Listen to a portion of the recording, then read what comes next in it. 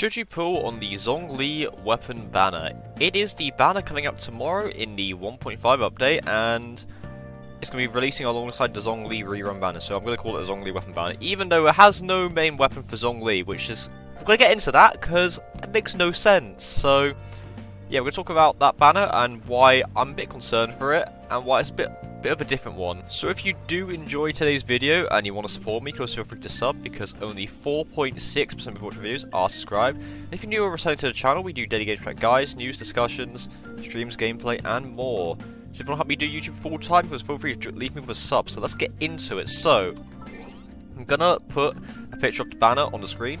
If not, I mean, hey, it's on the gameplay that I'm showing right now. But we have the Summit Shaper, that's Albedo Sword, Mahoyo. Memory of Dust, interesting. Lithic Spear, Lithic Claymore, Eye of Perception, the Flute, and the Sacrificial Bow. I mean, it's an interesting lineup of weapons here. So we'll get to them, okay? So, I need to look. So we have the Summit Shaper. It is a weapon that gives you attack percent. It has a very decent base attack of 46 at level 1. And it increases your shield strength by 20%, so I mean, good if you've got a character that shields away that character's Albedo.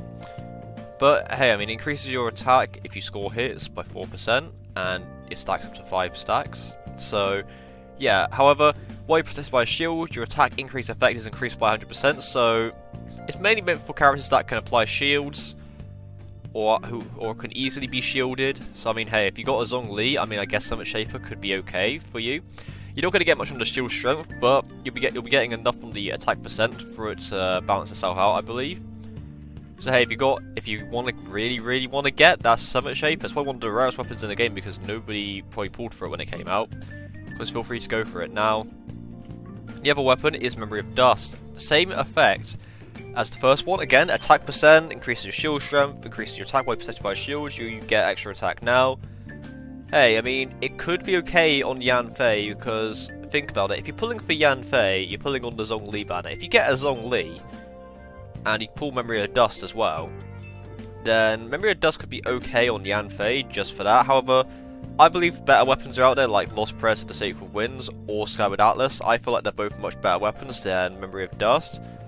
That, and also, Lost Prayer has crit rate, Skyward Atlas has a higher attack, or higher base attack, but gives you less attack percent. So I mean, personally I prefer those two, but hey, I mean, if you're pulling on the weapon band, you got Memory of Dust. I mean, you could use it on Yanfei, it'll be alright, but that's my main takeaway on it, because I mean, why is there no polearm on the banner? Because it makes sense if there was a polearm, because, well, every banner up to this point has had the main race-up character and their signature weapons. For example, Garni with Amos Bow, Zhao with Primordial Jade Spear, Hu Tao with Staff of Homer. We had Venti with the new Elegy for the End, with Child with the Skyward Harp, and then now we got Zhongli with the Summit Shaper and Memory of Dust. I mean, they're both in the same weapon set as the Vortex Vanquisher, but I mean, it's a bit of a weird one that they've done that. I don't know why they just didn't put Zhongli's weapon on it, but hey, we do have a spear, and we'll get into that now. So there is actually the Lithic Polearm and the Lithic Blade on the banner. So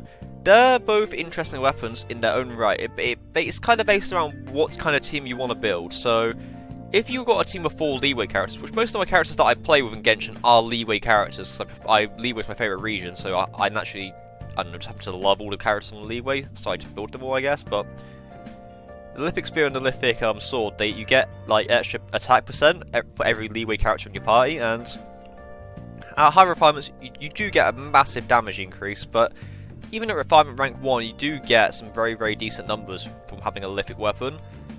So of course the Lithic Spear, you could use it on Zhongli and get attack. I mean, personally, like, Zhongli builds HP percent for a lot of his stuff, so attack percent, it's good if you want to run Zhongli as a damage dealer. I mean, you can safely build him as a damage dealer, because hey, you got a shield, you're not going to die anytime soon, because his shield is so like strong that he won't be able to take any damage. So you can build him as a very safe damage dealer and run the Lithic Spear on him if you want to do a bit of damage. And also, Zhongli is a leeway character, and if you run 4 leeway characters in total, you get a 28% damage increase at refinement rank 1, I believe. So yeah, I mean, you could get away with that. Same with the Claymore. The Claymore is also a good option for anyone from Leeway. I mean, personally, I'd run it on my Beidou because, hey, I mean, I run full Leeway teams anyway, so putting that claim on my Beidou, it will make her like really, really strong. So, hey, I mean, I might pull for a Lithic weapon, but I'm not sure.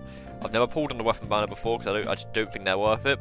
But let's get into the rest of the weapons. So you've got Eye Perception. Hey, it's okay. It's okay at best.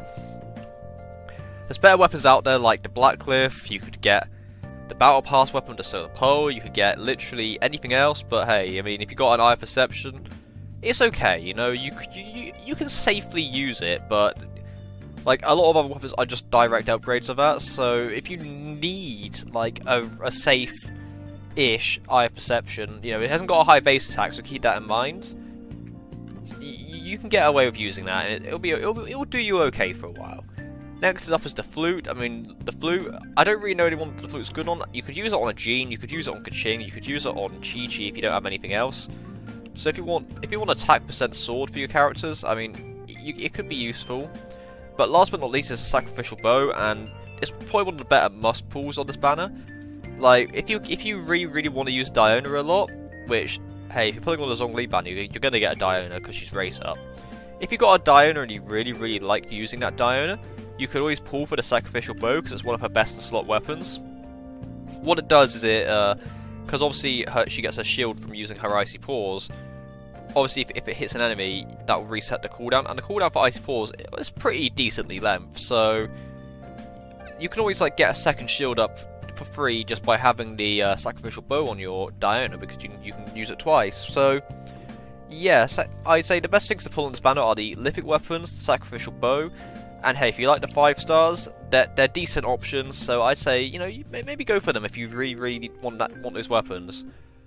But yeah, let me know down below. Are any of you guys going to pull on the weapon banner? I've never personally pulled on the weapon banner. I might this time. I don't know, but let me know down below. Like, personally, I think the banner is somewhat worth it. Like, on the 4-star department, I mean, the lineup is decent, so personally, I might go for some of it. But let me know down below. Do you guys like think it's good? Like, do you want these weapons? What would you rather see on this banner? You know, I'm happy to hear. Like, I really want to know what you guys think about it. So let me know. But thank you guys for watching today's video. I'll be streaming tomorrow because tomorrow's my birthday. Tomorrow, the update's coming up my birthday. Best birthday gift ever, Mahoyo. Thank you, love you guys. But we're going to be pulling on the Zhongli banner on my birthday. We're going to open the like the in-game cake. That'll probably bless us. And we're going to be pulling on the banner. Hopefully we'll get a Zhongli. It's a 50-50. I'm close to Pissy, so we will definitely get to Pissy, but we don't know what we're going to get. If not, we'll pull for a Yanfei hopefully as well. So yeah, thank you everyone for watching today's video. I hope you have a lovely day wherever you are. Take care, and I'll see you guys in another video really soon. So yeah, have a good one everyone.